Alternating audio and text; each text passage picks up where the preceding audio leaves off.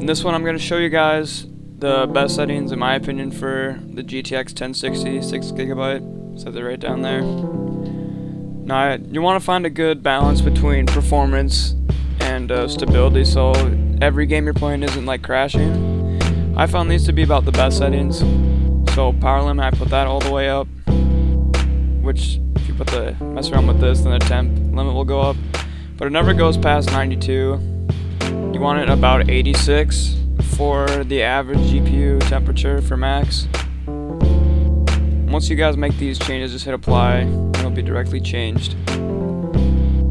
So core clock I have at 125. I had it at about 150 and my PC was fine, but when I opened up games it kept kind of crashing, so I just put that down to 125. Seems to work pretty good.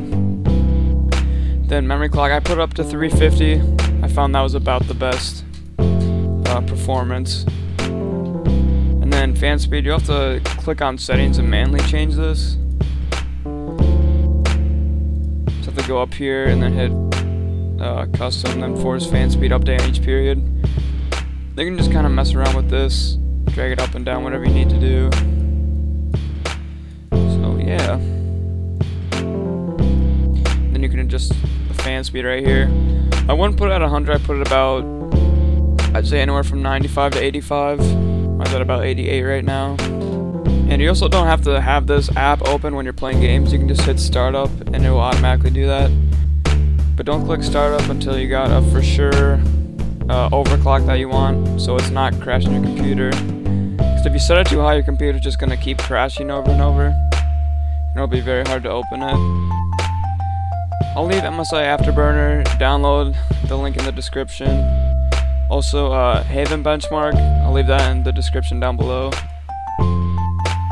If you guys want to try to overclock past my settings, go a little bit further to get extra performance, make sure when you open up Haven benchmark that full screen's off, so then you're able to go ahead and change the settings in there.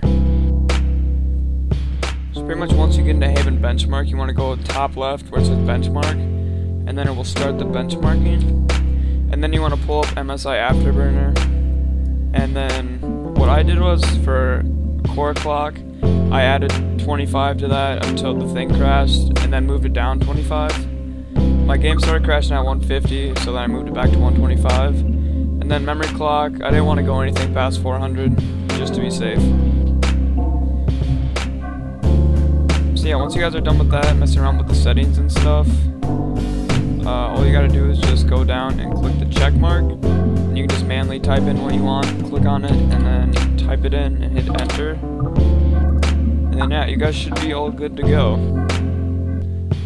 Right now, I'm gonna show you guys a comparison of the Haven benchmark that I did before overclocking and after overclocking. So yeah, I hope you guys enjoyed the video, and I'll leave you with this.